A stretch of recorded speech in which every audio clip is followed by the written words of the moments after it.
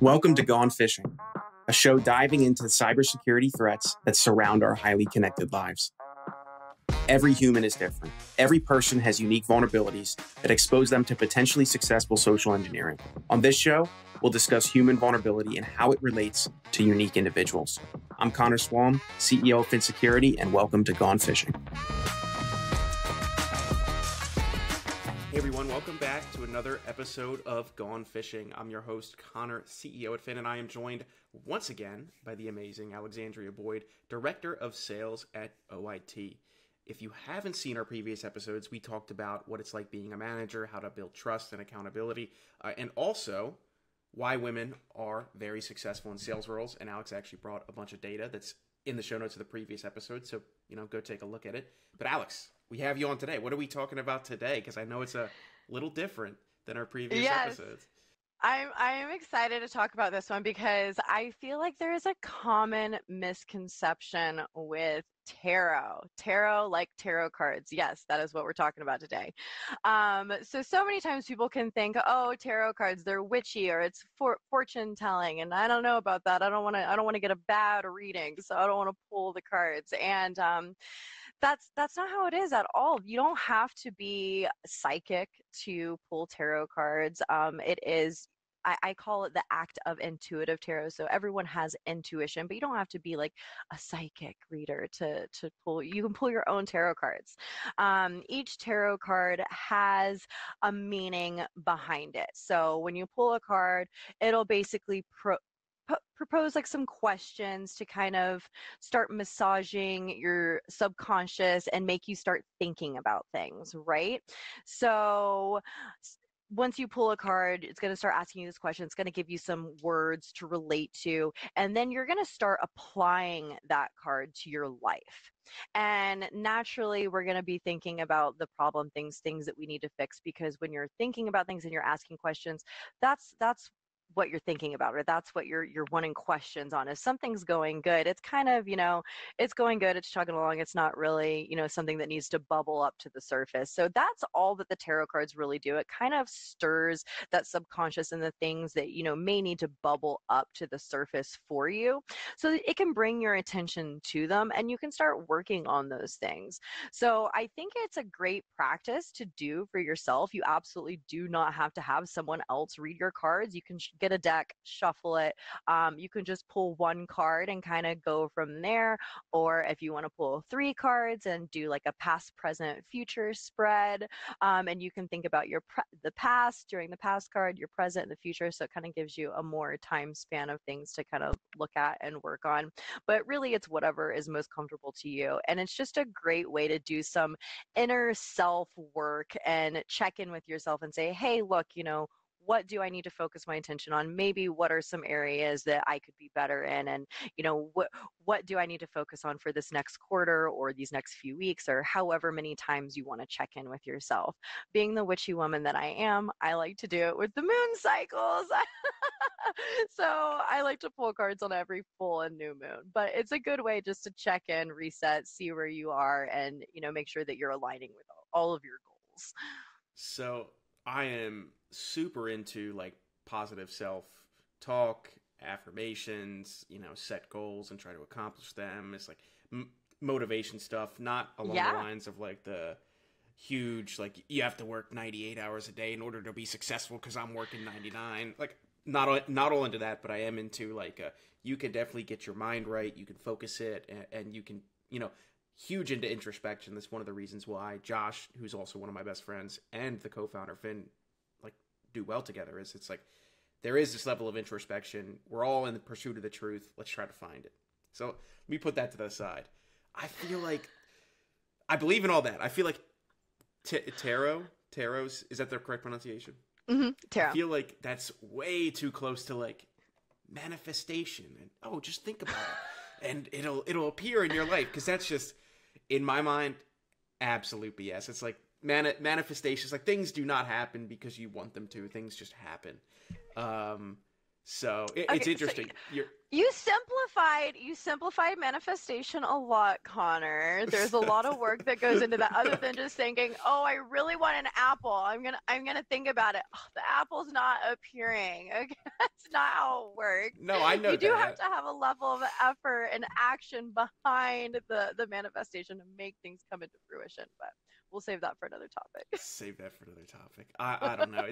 I have the exact same opinion, and I told you this before we got on the call about astrology. It's like you explained to me how the arrangement of planets hurtling through the vacuum of space at the exact moment of your birth could have any impact on who you are, other than like the seasons, right? The seasons that exist as a result of the gravitational pull of the heavenly bodies on our little tiny planet Earth. It's like, okay, that's physics though. That's not just these aligned and the stars were this way, and as a result, I'm more likely to be pernicious. It's like, what?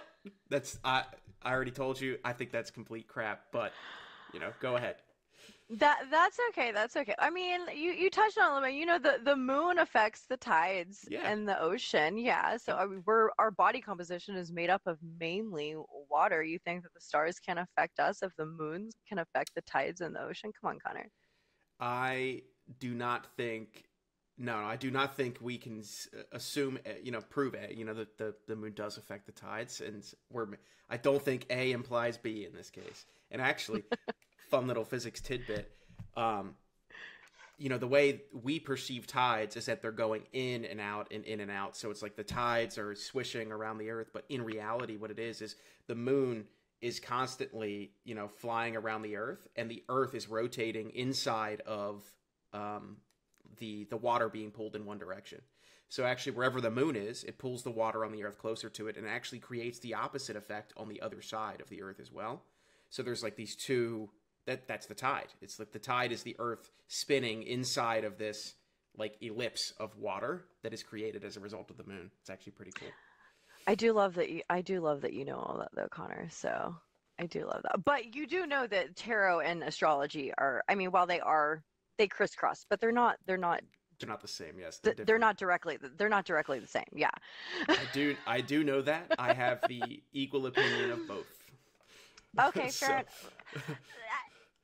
enough. So, I mean, but okay, so don't think of tarot as astrology. Think of tarot as like a self-help journal. So if you get a self-help journal, and it's going to give you a prompt to start writing on, right? So it's the same thing. So you pull a card, it's going to give you a prompt on things to start thinking about. So that's why they say, astrology is very relative. Yes, it is. Tarot can seem, really relative too, obviously, because it's all what you take from that card, how you apply it to your life and whatever you're going through, and then how you from there decide, okay, well, what am I going to do about it now? So obviously the card will stir something inside you, make you start thinking about things. But then it's all up to you on the action that you take. So really, it's just another way to kind of stir that up inside of you to think about, hey, what does this card bring to light? How am I going to apply this to my life? And is there, it's not like, oh, doom and gloom, you're going to fail, death card, and you're dying next week. No, that's not how it works.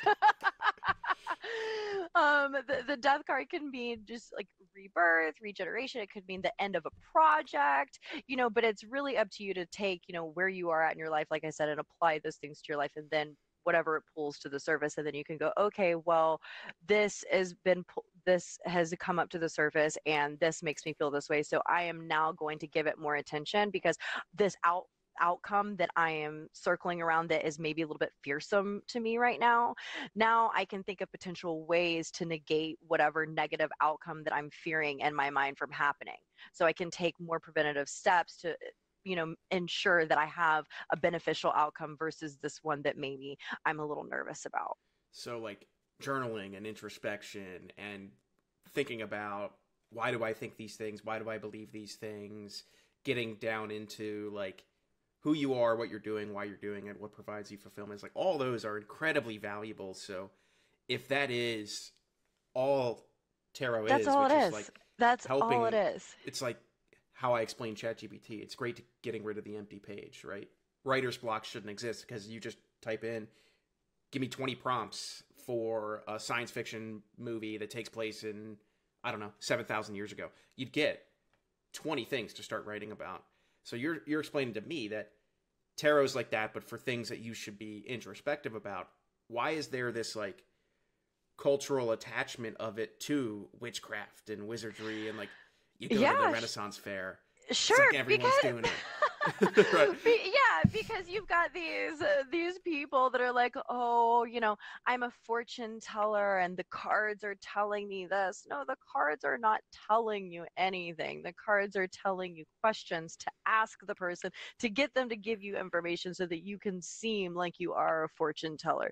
And I'm sure it's a tale as old as time where, this is how people, gypsies or whatever have made their money, and it seems a little witchy, and it does seem witchy, but you don't have to be a witch. You don't have to be able to see the future. You just have to memorize the meanings for each card on the deck. So if you go in and you get a tarot card reading, that person, all they have done is they have memorized what every card means, and they know the specific questions to ask you. And then once you're in the room and they get you talking and they start, oh, well, maybe this or maybe that. And oh, well, and that's where they kind of get that kitschy, like fortune seeing witchy vibe. But you absolutely do not have to go get your cards read. You can go buy a tarot deck today and you can do your own reading. Every tarot card deck will come with a book. If you're newer to tarot, I would suggest getting a deck that has an actual book with like deeper descriptions behind the meanings, because sometimes if you just buy the little decks and it comes with like a little flip book, it doesn't give you like the meat and potatoes. It's just going to give you a very brief overview of the cards. So if you really want to do some deeper digging and introspection, I would recommend getting one with a book that explains it a little bit deeper for you, just so you can kind of do more work other than just saying, oh, well, if it's death, it could mean, the end of a project, regeneration, birth. You want more than 3 words if you're new to the practice. But it is absolutely self-help practice. It is not witchy. Anyone can read their own tarot. And I wish more people would see it that way instead of, a witchy thing that, they have to stay away from because like, oh, I may get a bad reading, or, oh, it's, something that's going to. You could probably create, like just take tarot cards, call it something else, like self-help visualization or something, rebrand it, make a ton of money. Just an idea. I don't know, just a business idea for you. I wish I had the time, Connor. I wish I had the time, but I do not. I did start bringing my tarot cards with me to the shows at all the trade shows we go to. So I'm sure you've seen me pull on cards for people at the different shows, and I was surprised at the level of interest I got from people. And I've loved being able to kind of redirect people's minds to thinking like, hey, this is something I can do for myself. I don't have to go pay to get a reading or look for a fortune teller or something like that. So it's been fun to see the process and the channel and how people are actually interested in it more now once they learn, the art of intuitive tarot, and it's not something, that they have to pay for. You can absolutely do it yourself. What are some reactions that you get from folks at these conferences? Everyone, I think, is just like, it's a little bit like the astrologers, like, oh my gosh, this is so me, or this is exactly where I'm at right now. Well, of course it is, because you're applying it to your life. I'm just asking questions. It's not anything crazy or magical. But yeah, so it's the light bulbs that click for people, and I think they're just really appreciative of it because they're like, oh wow, they're very appreciative too. It's like putting on a pair of glasses and looking at it through a different lens. So they're appreciative for the fresh perspective on something that, they may not have thought of in that light before. Yeah, it's hard to understand what your own internal and external biases could be anytime you're thinking something or doing something. So Connor, you gonna let me pull a card for you? Sure, let's pull it. It's gonna be the death card. I'm kidding. It's not gonna be the death card. Okay. I'm manifesting it. Do you hear that? I'm so proud of you. I'm so proud of you. Okay, so I'm gonna shuffle the deck, and then I want you to tell me. Since normally I would have you shuffle the deck yourself, so you can put your energy into the cards. I know you're not about that life, but it's okay. I'm gonna. Wait, whoa! Is this self-help or is this witchcraft? You tell me. All right, we're getting into energies and whatnot. Hey, look, you believe in energy too. So okay, look, I'm shuffling. You tell me when to stop. Newton's third law of energy. And we're just gonna pull one card for you today. I'm not gonna go into the past presentation. Yeah, so tell me anytime. Stop. Stop. Okay. So I'm just gonna pull the top card.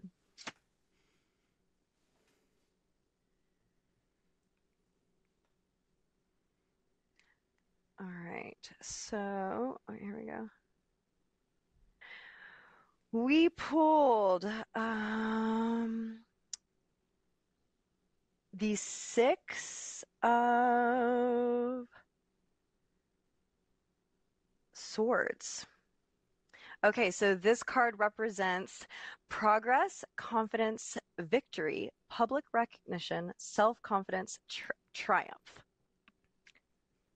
Okay. See, Connor, you didn't pull a scary card. It wasn't the death card. So What are some questions that you would ask if you had your book in front of you? are you presently in a place where you are experiencing a lot of progress? Have you felt like your confidence has risen anywhere recently in a specific area? What has been the contribution to that success? Have you had a specific victory lately? Specific victory lately, progress, confidence. I don't know. Started going to the gym a lot more. That's definitely helped. Is that it? That's the progress? All I mean, right. well, yeah, like I don't know, when you get your a lot of entrepreneurs actually in the whole realm of self-help, it's like if you want to get your mind right, you got to get your body right first. Absolutely, yeah. And So like have you felt one, like since you've been going to the gym, you've seen like other little wins throughout everything? You feel like that's the fire behind it? I definitely feel more like I have more energy, more focused, and yeah, definitely more confident. It's like growing up, I was morbidly obese, so that definitely impacted my confidence as a kid. But I also played a ton of video. I was super not introspective, but what is it when you don't like hanging out with other people? Introverted. And Okay, yes. now I'm the exact opposite. It's like I would love Yeah. to be hanging out with everybody. So definitely a little different. Okay, yeah. And it is a fire it's a fire card too. So that would make sense here. I'm gonna put it up to the camera so everyone can see. What is a fire card? So I know you hate the zodiacs, but there are different zodiacs assigned to the different cards. They are. It'll just tell you like so different zodiacs rest in different houses. So Leo, Sagittarius, Aries are all going to be fire signs. So this is just one that rests in the fire sign house, but it's an action card. So Got it. taking action, yeah. So I would say if that's what you feel like is attributing to your success, keep at it, Connor. Keep going to the gym. It's going to help raise that confidence. It's going to make all your projects, give you the energy to be successful in all your projects. And obviously, the more confident you are, the more successful you will be. So I would say you are on the right track, sir. I would take this card as a you are on the right track right now. Awesome.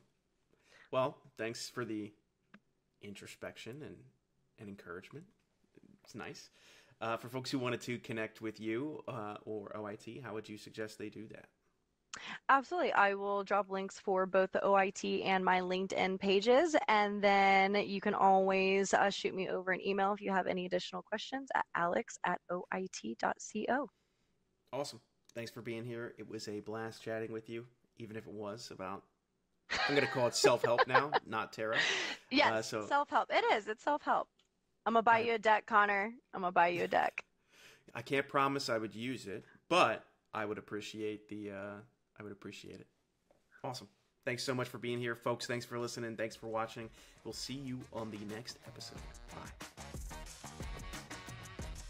As always, everyone, thanks so much for tuning in to Gone Fishing. If you want to find out more about high-quality security awareness training campaigns, how to launch them in ways that actually engage employees to change their habits, then check us out, Phin Security, at phinsec.io. That's phinsec.io. Or click all of the wonderful links in our show notes. Thanks for fishing with me today, and we'll see you next time.